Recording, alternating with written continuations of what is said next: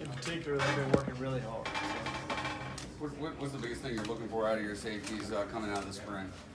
Well, I think they showed great leadership this spring, and with Kayvon and Tanner, just to continue to improve. And last year was their first year really to start. Both of them did really good, so I love that experience coming back from those two, and then developing some more depth, with Nolan and Denzel coming back there, and as well as Isaiah, who's going to be playing some nickel and some safety.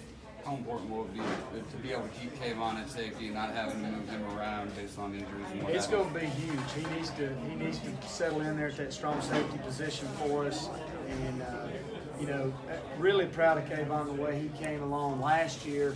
Got thrown in the NC State game, and really won the game for us there with the interception at the end, and then just took off with it and did extremely well. Waited patiently for his turn.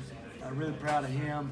But he's going to have to be a mainstay there at that safety spot. Coach, when you talk about Tanner Muse, what do you tell Tanner his biggest improvement needs to be coming into the season? I think that man-to-man coverage is something that we've really worked on with him. His straight line speed, the kid runs a 4.3 40. He's unbelievable, fast, but he loves to hit.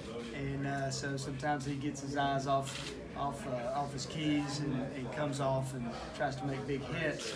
We got to work on that coverage aspect of it. He's a big play kid. Last year was his first year to start, and I think that experience is going to really, really show this year. You're going to see a major improvement there in his coverage skills because he can cover as good as anybody. Talk about safeties, the body differences. You see guys going in there at 5'10", and you got a guy like Isaiah going in there at 6'4", big lanky guy or a short guy that's got speed and able to take care of a zone.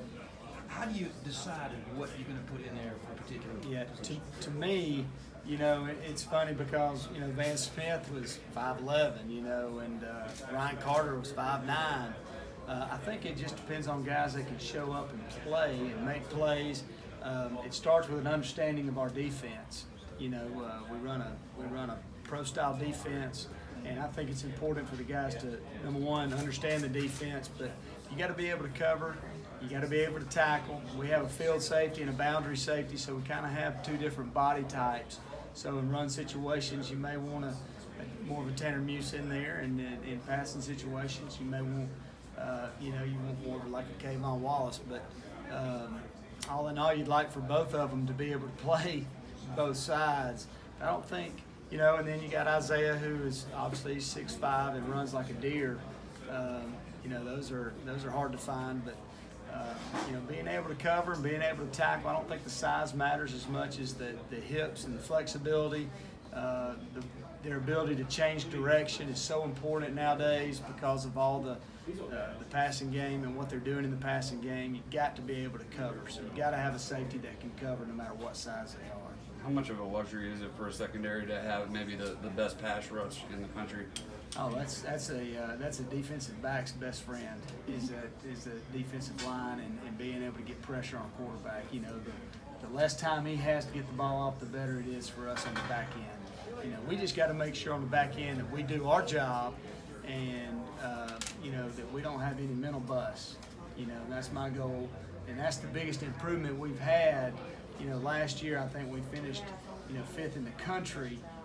Teams giving up plays of more than 20 yards or more, which was a huge improvement from, I think we were like 100 or 60 or something like that in years past. So really proud of their improvement, and that's the big thing. I mean, football is a game, and you got to know what your role is in the game, and you got to know what to do in the game. So it's my job to make sure that they know exactly what to do and where to go. We've got plenty of athletes. We got plenty of safeties with body types that are different but are very capable of playing the position if they know what to do.